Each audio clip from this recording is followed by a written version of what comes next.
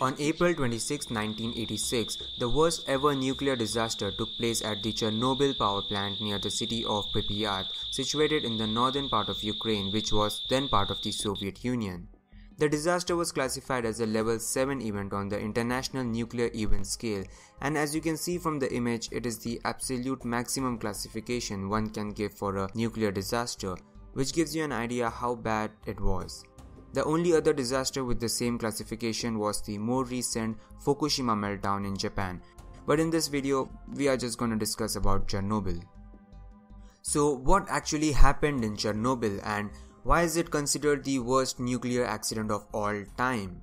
And what even happens in a nuclear fallout? If you have any of these questions in your mind, then just keep watching this video. At 1:23 AM on that fateful day, engineers were performing a routine safety test in the reactor number 4 of the Chernobyl power plant. The reactors used in the plant were Soviet-designed RBMK-1000. RBMK stands for this in Russian, which roughly translates to High Power Channel Type Reactor. However, the design of RBMK-1000 reactor is now universally considered faulty because it used graphite to moderate the reactivity of the nuclear core, unlike other reactors which used water as a moderator. Because of this, a continuous reaction used to take place in the core. Now, this flawed design along with some serious human errors resulted in sudden increase in power, which led to a series of explosions in the reactor. The explosions blew the roof of the plant and released radioactive isotopes in the atmosphere, and this is where the situation gets really serious. The main risk with any nuclear plant is the danger of radiation. Even if you know a little bit about radiation, you will know that despite being invisible, radiation is extremely harmful. And here in Chernobyl, after the explosions, all the harmful radioactive isotopes like iodine-131, cesium-137 and strontium-90 were released into the air. The radiation released here was 400 times more radioactive than the atomic bombings of Hiroshima. Now, this insane amount of radiation was drifting over large parts of Europe because of winds and pressure conditions, with the worst affected areas being Ukraine, Western Russia and especially Belarus, where 60% of the fallout landed. The authorities were slow in admitting the scale of the disaster to the outside world and only revealed it completely when radiation alarms began to go off in Sweden, which was over 1000 km away from Chernobyl. Back at the explosion site, 2 workers died at the night of the accident while 29 others died later due to the effects of radiation. The Pripyat fighters were able to put out the fires in few hours and hence prevented explosions in other 3 reactors of the plant. Otherwise, the disaster could have been even worse. The 30-kilometer area surrounding the plant was closed off and was called as the exclusion zone. Even days after the explosion, radioactive material was still burning inside the plant and it required a cleanup. But who would come forward and take the risk of cleaning such harmful materials and ultimately expose themselves to deadly radiation? Well, about 200,000 people from all over the Soviet Union came forward for the cleanup and were called as liquidators. The liquidators are credited for reducing the effects of the fallout, and with their bravery they probably saved thousands of lives. Some liquidators received lethal dosages of radiation as they worked without proper protection. About 29 of them died shortly and had such high level of radioactivity in their bodies that some of them had to be buried in lead coffins. By December 1986, a large sarcophagus was constructed to seal off the reactor and to prevent any further radiation leaking from the site, as the site still had highly radioactive substances below it. The most dangerous of these substances was the elephant's foot. Elephant's foot, because it resembles an elephant's foot, was the radioactive debris found in the basement of Unit 4. It is said to be the most toxic substance on Earth. The elephant's foot is so highly radioactive that only spending 2 minutes near it will cause cell hemorrhage and cancers everywhere on your body.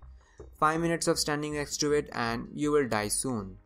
This toxic substance is still melting in the basement of the power plant. The city of Pripyat, which had 50,000 people at that time, wasn't even told of the accident until 36 hours later when they were finally evacuated. Внимание, внимание! Внимание, внимание! Внимание, внимание!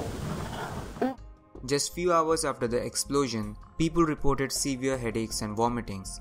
Some people described their experience as a strong metallic taste in the mouth and a sensation of pins and needles all over the face. All these were symptoms of acute radiation syndrome.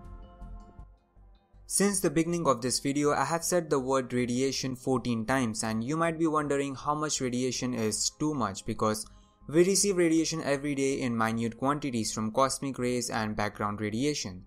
You are also exposed to a considerable amount of radiation during X-rays and CT scans, but the radiation dosages we receive in these activities isn't hazardous. So how much of it is lethal, and what were the exact levels of radiation in Chernobyl? Well, the short answer is astronomically high. Radiation is measured in sieverts, and the device used for measuring it is called Geiger-meter, which makes a sound like this.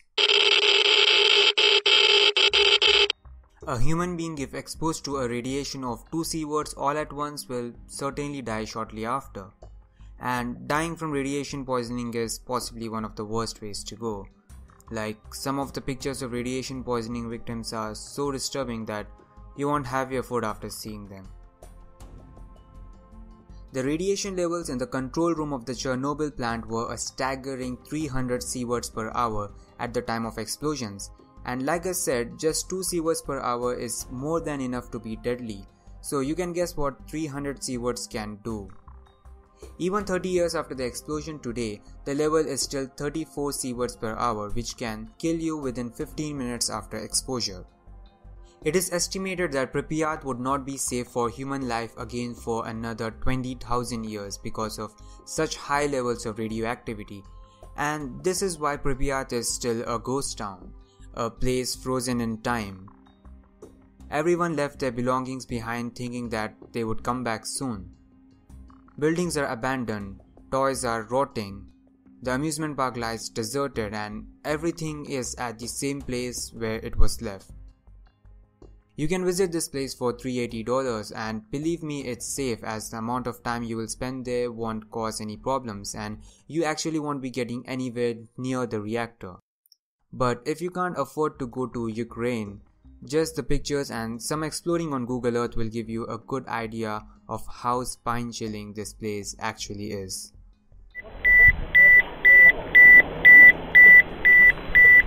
So is it heavy? Coming to the question of fatalities, nobody really knows how many people died in this disaster. There are estimated to be thousands of deaths related to long-term effects like cancer. UN believes that Chernobyl is responsible for 4,000 deaths, while Greenpeace puts the estimates at a much higher 93,000 deaths. Since Chernobyl, fortunately, there has been no nuclear meltdown of the same magnitude. However, the future remains uncertain. With over 450 nuclear reactors still operating in 30 countries around the world, experts say that the chances of another Chernobyl before 2050 are as high as 50%. All we can hope now is that Chernobyl will remain the worst nuclear disaster to ever happen. So this was the story of Chernobyl, a safety test gone terribly wrong.